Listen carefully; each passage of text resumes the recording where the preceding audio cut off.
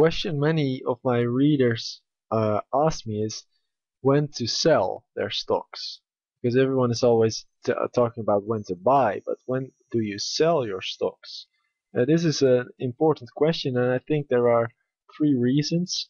One is, for example, um, when the price reaches the value you calculated.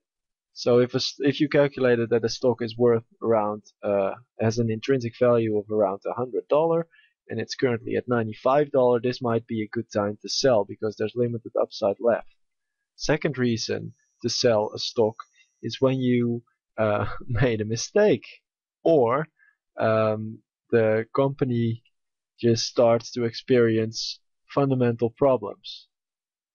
So not when there are temporary setbacks in earnings, but only when there's a structural problem that isn't likely to be solved and is going to trouble the company for a while. You should decide that it might be time to sell. So the third reason, final reason to sell is if there is a better opportunity. So let's say you have, let's see, opportunity.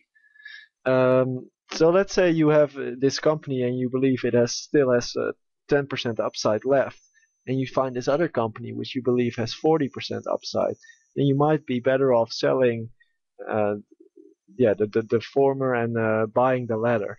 So these are for me the only three reasons to really sell a stock.